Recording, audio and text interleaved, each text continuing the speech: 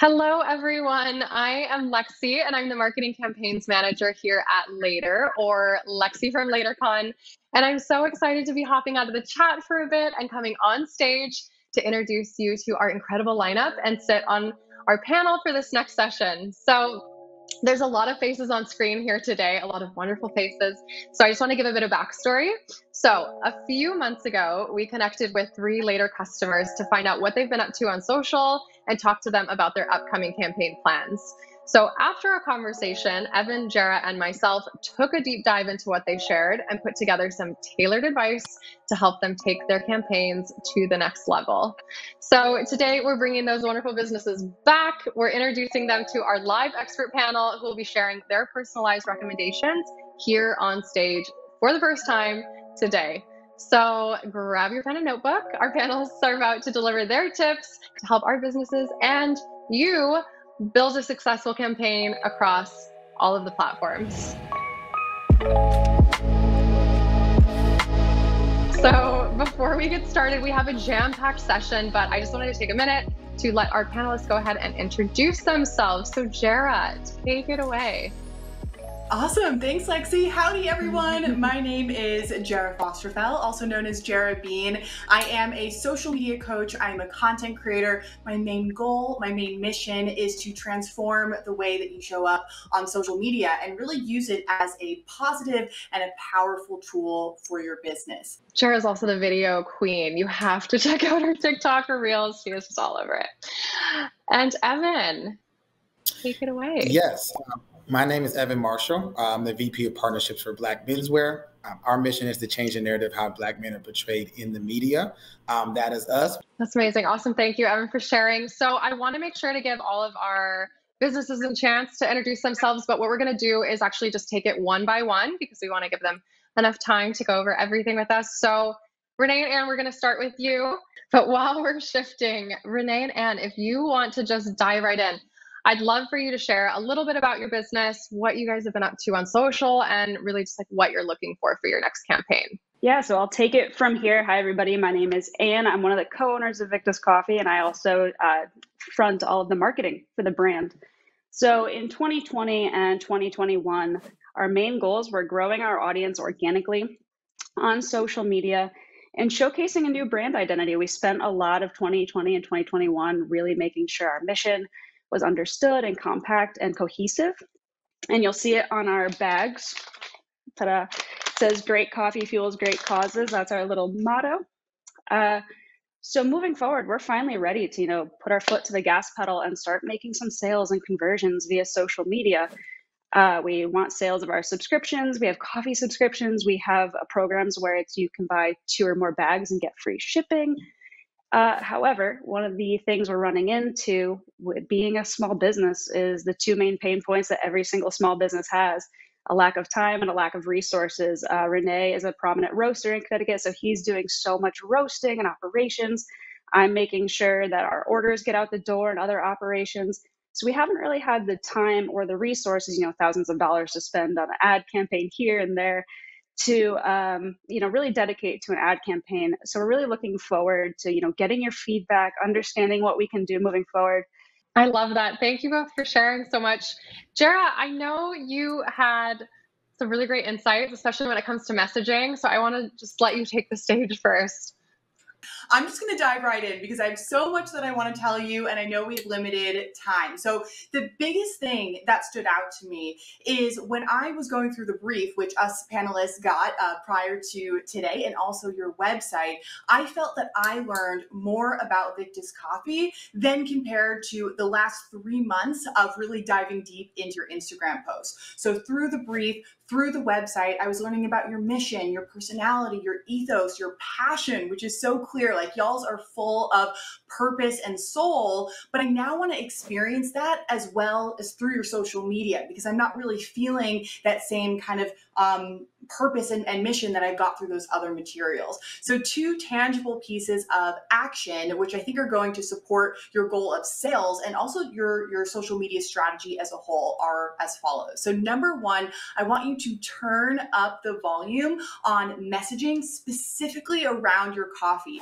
What makes it great, and also what sets Victus apart from the rest. So I see this right now as a really big gap. I don't see this type of content coming through in your Instagram. I think the biggest emphasis that I'm seeing right now is on your philanthropic efforts, which is wonderful. I want you to continue posting about that because I know how near and dear that is to your heart and to the brand. But to me, that alone isn't going to sell your coffee, especially considering your target audience who really cares about high quality coffee. Therefore, they need to know about the coffee and how freaking awesome it is. So what's exciting to me is that the answers are already there. Like looking at the brief that you sent us, I copied and pasted a couple things so I had them in front of me. And these are the things that right away I'm like, y'all just need to dive in and talk about this on Instagram and all the social channels. That your specialty grade coffee, an award winning roaster. I love the line where you said there will always be cheaper brands, more convenient coffee options. It's always pertinent to communicate the benefits associated with choosing a high quality specialty grade coffee such as ours. The fantastic natural flavors, that you never discount your coffee. To me, that's really interesting and kind of perks my ear up as I definitely think I'm your target audience. So all of these ideas and more can be turned into individual posts in order to drive home the value of your brand and what sets you apart. As you said in your own words, the coffee space is crowded, so we can't just whisper these things or sort of assume that people are going to know them. I want you just to yell it from the rooftops and be proud, because I know you're proud. I want to see that through your Instagram. The second piece of advice that I have for you is to create valuable educational messaging in order to create community that then turns into customers. So on social media these days, for any business, whether you're service business or product business, you can't only talk about your brand and you can't only talk about your product. There needs to be other content that gives people a reason to follow you. So right now on your Instagram, I see a mix between product content, some brand content, but as we just talked about, that can be improved, and also some fluffy captions, kind of like raise your hand if you're not ready for summer to end. So what we're lacking in is valuable educational content, which builds community. And there's so much you can do here around coffee. Just off the top of my head, how to make the perfect cup of coffee, coffee versus espresso, explain what roasting is and how it works, what makes coffee high quality, your top picks for your coffee machine, how to steam your milk. There's so much here that is really fascinating to people who are interested in coffee and really care about your brand. So that's what I got for you. Amazing. Evan, I'm going to let you go next. Yeah, thank you for that. I mean, first of all, kind of picking back off of what Jared said, like I think I'm your ideal customer as well. Don't know if you guys are already doing this. I know you guys have laters planned, but I don't know if you guys are currently in the process of setting up a 90-day content calendar. If not, I would encourage you to do so. And I say that with a lot of brands that I work with.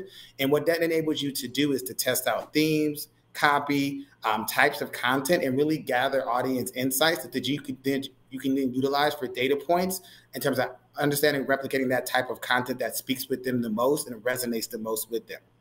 So for example, you can create a weekly tracker of your post performance, and then at each 30-day marker, host an internal conversation on how the content performed, kind of look at the impressions, look at the deep engagements such as shares and saves. I'd make those your main KPIs.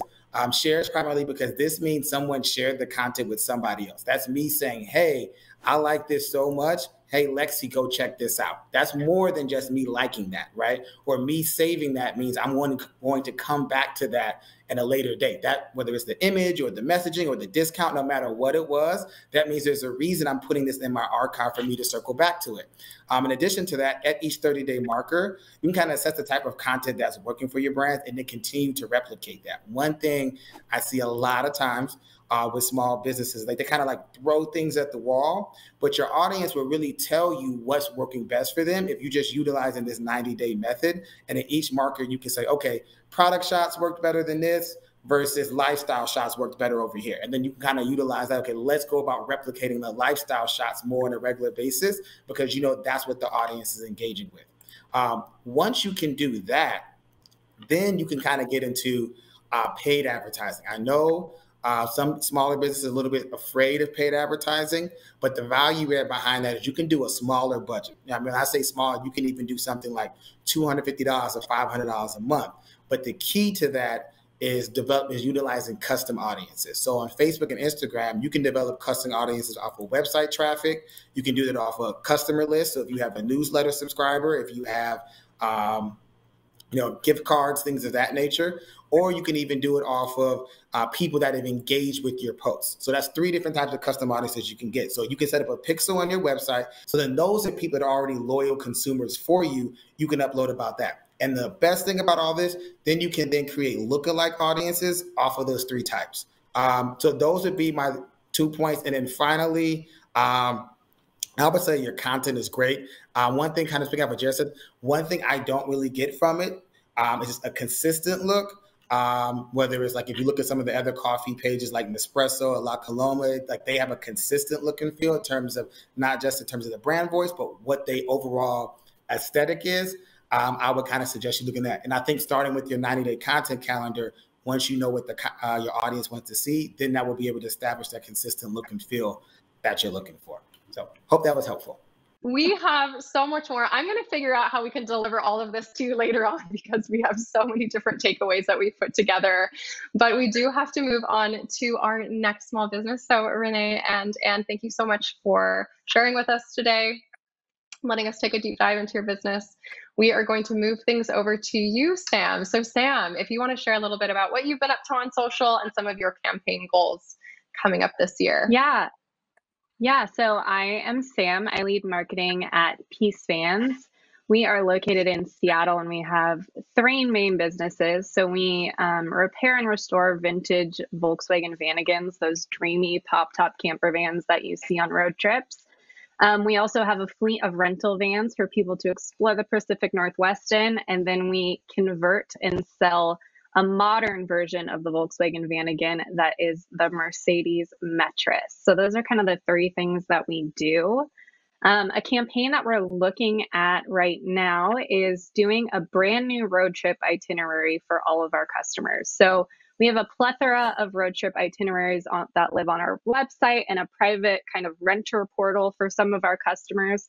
And we're looking at doing this Mount Rainier itinerary for the springtime. Mount Rainier closes in the winter, and just finding ways to get this out to people in the most effective way on social and just through marketing in general. I am from the Pacific Northwest. I know exactly what like Mount Rainier looks like, what to expect going there.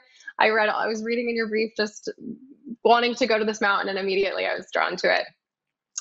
So my first main tip is just making this trip planning as simple as possible for potential travelers. Like I said, I grew up in the Pacific Northwest. I know exactly what Mount Rainier looks like. It used to be outside my window. I know what it's going to be like getting there and what happens when you pull into the park. But I also live in California. I can guarantee someone here would just think like big scary mountain. I have no idea what the park looks like. Where is this in relation to Seattle? That's like always the first question. So the more obvious you can really make things, the better. That's kind of just in general with all of your trips. So some things I noticed is that your feed, especially just within Reels and your Instagram feed, it's not very graphic heavy. You have a lot of beautiful, beautiful images, but I think there's an opportunity to add some graphics into there. Doing things like outlining the trip. There's potential opportunities to partner with a designer for this and kind of cross promote that. Repurposing some of your long form content. So your blog has so much incredible content. I was reading through it all last night, but you don't necessarily want to always drive your audience back to your blog. So I saw a lot of your Instagram captions were like, check out our blog post, and you're driving them back to your website. I think with planning these trips, you really want to provide all of the resources right there. Like Instagram has built out so many incredible features that really you can like put everything on this page. Like this can kind of be your mini website. TikTok can be driving back to it. TikTok, you can do educational content over there. Really just like throwing that in on every single platform and not really relying solely on the blog and driving traffic back to that. Instagram also released an amazing guides feature that not a lot of companies are tapping into, but I think this would be so great for your brand.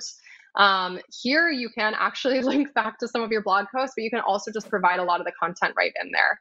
So things that are highlighted in the blog, just taking some of those, breaking it down into more easy to digest posts, I think is going to be absolutely invaluable for you guys. I don't want to talk too much more. So Jared, did you want to hop in next? Yes, please. I would love to. Such great points, Lexi. I have three main things that I would like to offer up, and those are looking at Instagram as its own content ecosystem, cutting the fluff and really beefing up the substance, and then leaning into something that I call on the product content and around the product content in order to sell. So the first tip that I have for you, looking at Instagram as its own self-sufficient ecosystem, is actually what Lexi was just talking about. I noticed the same thing out of your last 9 posts. 4 of them are pushing to the blog. Now, asking someone to go to the blog is really a big ask. People like to stay in the app. So I really want you to start to think of each post as its own piece of content that is self-sufficient on its own and not just necessarily a strategy for blog promotion. I think people are going to get tired of always being asked to visit the blog versus just being able to have all the information they need right here, right now. Number 2, cutting the fluff and beefing up on the substance. So also looking at the last 9 posts, as we mentioned, 4 of those were pushing to the blog, and 4 of those are what I call fluff posts. For example, a one-liner dreaming of our next getaway. Now, fluff is okay, like every now and then, you're just kind of like sprinkling it in there every so often. But to me, fluff is kind of the equivalent of posting just to post. So what I'd like to kind of shift here is thinking every single time you're posting where perhaps you're not selling, it's an opportunity to educate, inspire, or entertain, essentially to benefit the person who is consuming the content. A fluffy caption doesn't really benefit. A fluffy caption doesn't really create community or connection or sales, hence not really wanting to have too much fluff in your content and really putting a heavy emphasis on that educate, inspire, entertain. The third thing I have for you is this idea of the on the product content versus around the product content for selling. So I kind of categorize selling posts into 2 buckets, and the on the product is more of a hard sell. Think of this as like straight up direct, here's how to buy this, here's how to sign up, link in bio, that type of thing. Around is more of a soft sell, and that's where you're really showing the value of what it is that you offer or sell and helping a potential customer kind of understand not just what you sell, but why they should care about it and how it's going to benefit their life. So linking it back to the specific campaign, for your road trip itinerary, I don't want the content to link back to the blog. I want it to fully exist in all of its glory on Instagram so that if someone never visits your blog, they can still benefit from it. I would also like you to think of the posts that aren't selling to, are they going to educate, inspire, or entertain to really deliver on that value and kind of cutting the fluff, creating guides, as Lexi mentioned, and also how Peace Fans is what you need for this specific road trip. So really focusing in on how you can deliver content that's on the product and around the product, on being how to rent, buy the nuts and bolts, and around perhaps being a little bit more of some of the things you mentioned in your brief. We are the experts. We have you covered. Road trip with ease. Get back to your roots. Explore our backyard. Customer stories, testimonials, reviews, etc. Thank you, Jara. Evan, did you want to pop in? Yes, we'd love to. I know time's running a little bit hot, so I'll kind of keep this short. So first and foremost, I love the features of the people with the brand. I love the variety of the content. One suggestion I have is on the overall content to maximize campaigns is go a deeper level of connectivity with your consumers in the form of IG takeovers. I would encourage you to utilize consumers, brand loyalists who have social followings, to do IG takeovers by creating content on the Peace Fans IG page. You can have them do the forms of IG stories. You can have them document their trip and drive followers and traffic from their pages to the Peace Fans handle. Kind of think like more like a micro influencer play in that way, driving authenticity and engagement. A secondary way I think you could do this would be IG Live. So whether it's yourself or other people that work for the company, you can kind of share some. You can share some places you encourage people to visit along the Mount Rainier trip. So I know you guys are really big on highlighting the coffee shops and local restaurants. What if you went and did an IG Live with them and had the people who run those coffee shops, run those restaurants, kind of give you a first person point of view about it? So I know from my point of view, if I was driving along and I saw you host a conversation with them, when I walked through the door, I would feel like I already know that person already. So it's a deeper level of connectivity with them. Second for that, regarding your question specifically on Reels, I think your viewership number on Reels is actually pretty strong, but I would say the issue where you're probably finding some holdup is the type of content you are putting on Reels. Looking at your feed, it kind of looks like the type of content you're utilizing in Reels would be better fit for traditional in-feed video or an IGTV video or YouTube versus Reels. You got to remember, like, the Reel algorithm and the Reel platform, and I'm sure Jared can attest to this too, is more in the vein of a TikTok, where the video should have short, quick transitions, be on trend, text overlay, music, and things of that nature. Because really the key to making a successful Reel is getting it to end up on the Explore page.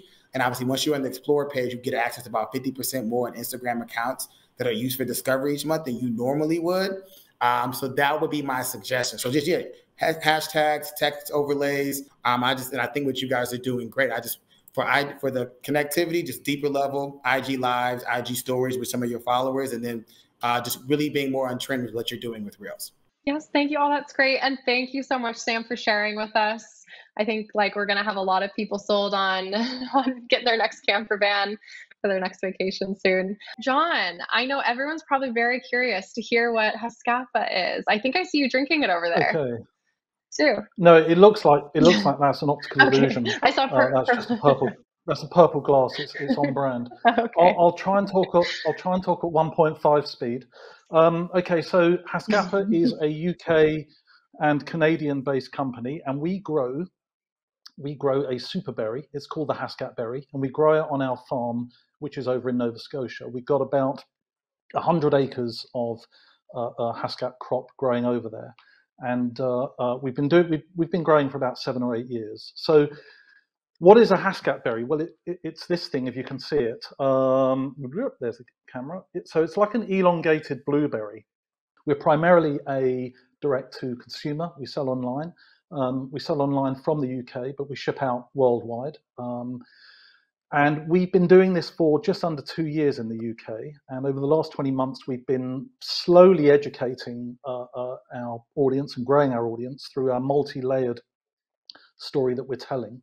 The huge challenges that we have are nobody's heard of the Haskap berry, nobody can pronounce it, and nobody's heard of anthocyanins either. And then, getting people to learn about why anthocyanins are important and why they're good for you is critical. So education is key. We've been exploring certain pain points recently, but I'd love to hear from the team. Thank you so much, John. I think that's the perfect sell. It tastes good and it turns everything purple. I'm sold. Jara, I know you had some, as we're kind of talking about this, nobody knows what the Haskapa berry is. Jara, I know you had some really great points about that and just general messaging. Love to hear from you first. For sure. So right on cue, this idea that nobody has heard of the Haskap berry. I know that's something you're super focused on. And though I think that education is really important and it's something that you should continue, I think it should be balanced with other types of content and messaging. Because right now, looking at your most recent post, just kind of that snapshot right when I go to your profile, it kind of feels more like a Haskap berry account, not Haskapa the brand. So my big question for you to sort of self-reflect in order to change things up in terms of how you're showing up on social media and your content ideas is asking yourself the question, how can I show content that brings Haskapa more as part of a lifestyle, part of my lifestyle? And so I think this can come through in a couple of ways, showing more of the application of it, which I know you've done before, but let's pump the volume up on that. Food, recipes. I also think having less of a polished look. Right now, everything feels very highly curated, kind of sometimes almost stock photo-like, but sort of puts this barrier between me as the potential customer or follower and you. I want more social proof. I know you have tons of 5-star amazing reviews, so let's see those come through. And also incorporating more videos and reels. I haven't seen any reels pop up on your page, and I know that's going to be hugely beneficial for you. And then I have a lot to say, but I'll just do one other point so everyone else has time to chat.